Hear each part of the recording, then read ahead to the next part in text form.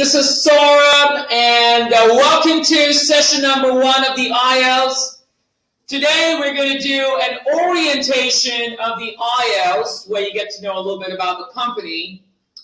What you also know is you also get to know about the introduction of the IELTS course, whether you're taking a general or whether you're taking an academic.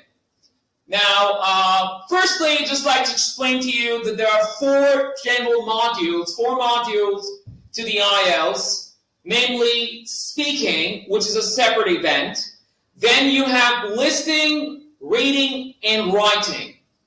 The speaking module is for about 11 to 14 minutes on, and the main test day, which obviously happens on a separate day, would be roughly around 2.5 hours. You also do have an option of taking a computer-based test, or you can do a paper-based test, depending on the availability on the official website of the IELTS, which is none other than IELTS.org. And the 2 authorized regulatory bodies to conduct this test is IDP Australia and the British Council. For more information, you can always get in touch with us. If you have any questions pertaining to anything, feel free to go ahead and put it down in your diary and go ahead and ask me.